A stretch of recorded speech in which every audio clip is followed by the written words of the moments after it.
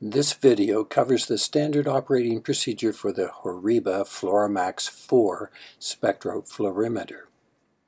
Please be aware that we will cover just the basic operating procedures. More can be found in the operation manual next to the instrument. First, turn the power to the instrument on by using the switch on the right-hand side of the instrument. Next, turn the power on for the computer screen. It may already be on. Then turn the power on to the computer. From the desktop, launch the fluorescence software by clicking the rainbow-colored icon. The first thing we'll do in this demonstration is to check the system performance. This is a standard procedure and should be done every day this instrument is used. We will check the calibration of the excitation monochromator for wavelength accuracy first. Be sure the lid is closed to the sample compartment. Open the experimental menu by clicking on the button with the capital M along the toolbar at the top right side of the screen. When the menu appears, click the word Spectra. In the next dialog box, choose the term Excitation. The next page allows the operator to set various wavelengths for operating the monochromators. The default settings are actually the appropriate ones for this calibration process. Merely click the Run button in the lower right-hand corner. This will scan the monochromator that selects the wavelength of the light going from our xenon light source into the sample compartment. A small fraction of the light beam is split out and is focused onto a photodiode that the instrument maker refers to as the reference detector. We don't actually need a real sample here since we are merely monitoring the intensity of the light from our lamp as a function of wavelength. At the end of the scan, the data will be redisplayed on a white background. In order to activate some of the features of the data analysis package, double-click the left-hand mouse button with the cursor positioned somewhere inside the graph. From the toolbar at the top of the screen, click the cursor button that looks like a miniature window. Then click the left mouse button while positioning the cursor somewhere near the tallest peak on the graph. If necessary, use the left and right arrow keys on the keyboard to put the cursor at the very summit of this tallest peak. This is the most intense emission from the xenon discharge lamp, and it is known to have a wavelength of 467 nanometers. This value should appear as the x-coordinate in the green print inside the black rectangle. If that is not the number that is displayed, the instrument must be recalibrated. If you need to do this, see page 3-6 in the operation manual that is kept in the blue and white box beside the instrument. Next, we'll check the wavelength calibration for the emission monochromator. Our standard will be the Raman scattered light associated with the oxygen-hydrogen bond stretching vibration from water. We will use a quartz sample cuvette that is kept in the small box in the right-hand drawer beneath the spectrometer. Use a disposable pipette to fill it about 2/3 of the way full with deionized water. Since the excitation and emission light pass through the windows in the lower half of the cuvette, handle the cuvette carefully, only near the top. Place the cuvette into the holder inside the sample compartment and close the lid.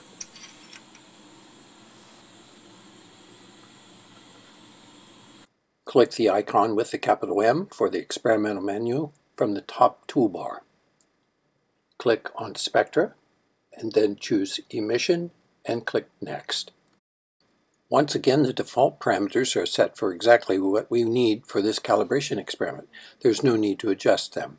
Click the Run button in the lower right-hand corner.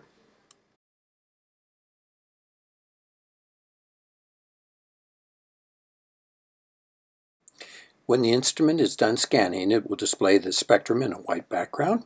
Put the cursor somewhere inside the graph and double-click the left-hand mouse button. Resize the new graph. Choose the window-shaped cursor from the toolbar at the top of the screen and click the cursor somewhere near the maximum intensity on the peak. If necessary, use the right and left arrow keys on the keyboard to position the cursor at the very summit of the peak. If the peak value does not appear at 397 nanometers, Recalibrate the emission monochromator by referring to the procedure on pages 3-7 to 3-9 in the operation manual kept in the blue-white box next to the instrument. Now let's consider recording spectra for an unknown sample. We usually need to do a preliminary scan or two before we can choose the optimum wavelength at which to excite the sample as well as to record the most intense emission. Often we can make an initial guess of a suitable emission wavelength based on the sample's initial color. Here we see a sample solution that has a yellow-green emission when illuminated with a UV light. Green light falls somewhere in the ballpark of 500 to 550 nanometers. If you don't happen to know that, consult a table such as this one from page 398 in the 8th edition of Harris's Quantitative Analysis textbook. Based on that, I'm going to guess that 520 nanometers would be a good wavelength to collect strong emission from the solution. As before, use the M icon to open up the experimental menu. Choose Spectra.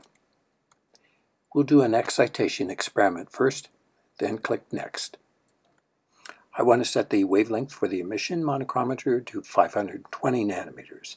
I would also like to have good wavelength resolution, so I will set the spectral slit width to 1 nanometer for both monochromators. For the excitation scan, 200 nanometers is the shortest wavelength that I can use for the start of my scan. I'll start here, but I will want to stop before I get to 520 nanometers.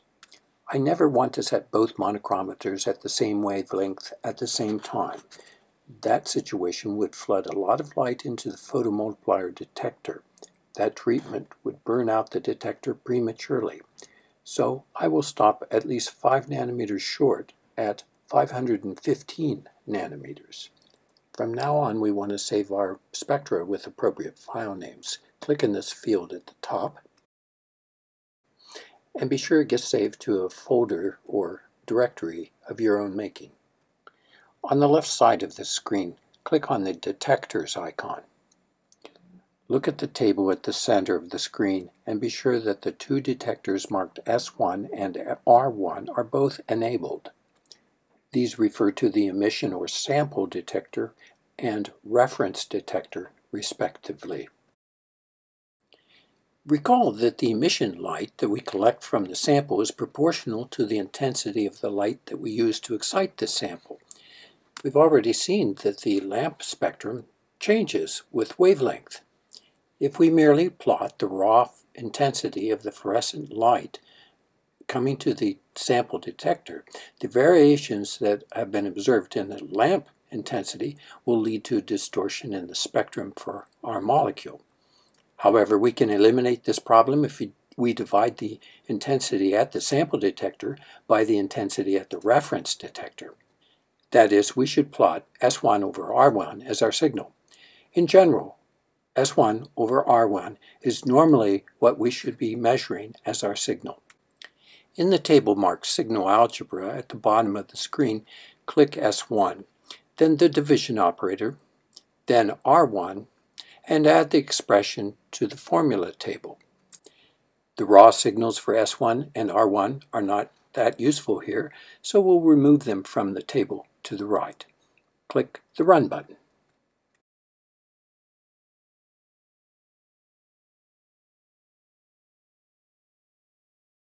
Once again, when the run is complete, double-click inside the white area of the graph before working up the data. Using the window-like cursor, we can see that the most intense fluorescence occurs when the exciting line is at 488 nanometers. Let's use that wavelength to excite the sample and perform an emission scan. From the main menu, choose Spectra, then select Emission and hit Next. Set the excitation monochromator to 488. Keep the spectral slit widths at 1 nanometer. Since the emitted light will appear at longer wavelengths than the excitation wavelength, I'll start at 495 and go to 650 nanometers. Once again, we want to avoid the condition where we have both monochromators at the same wavelength at the same time. Check to see that the detectors are at S over R. Click Run. Now that the run is complete, we can see that the maximum emission intensity appears at a wavelength of 510 nanometers. It is very common practice to plot both the excitation scan and the emission scan on the same graph. We have an emission scan recorded under the optimum conditions, but we should do one more excitation scan in order to display the spectrum under ideal conditions as well. If we recorded an excitation scan from 200 to 505 nanometers while collecting the emitted light at 510 nanometers, we can display the optimized spectra together. Here is the new excitation scan.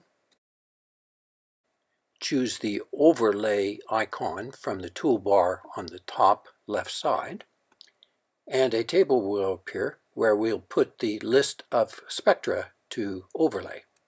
Right now it lists only the most recent scan.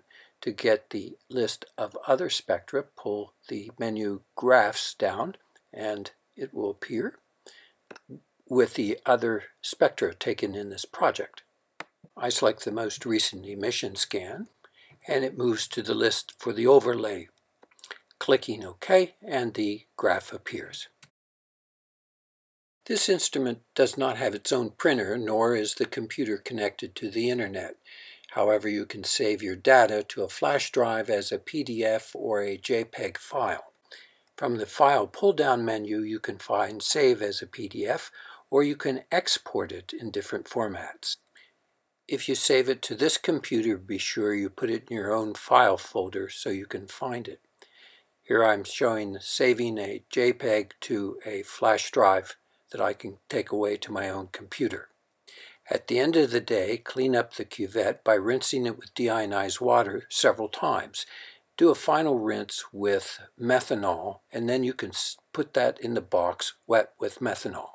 Remember to turn the power on the instrument and the computer off, and sign the logbook for your time.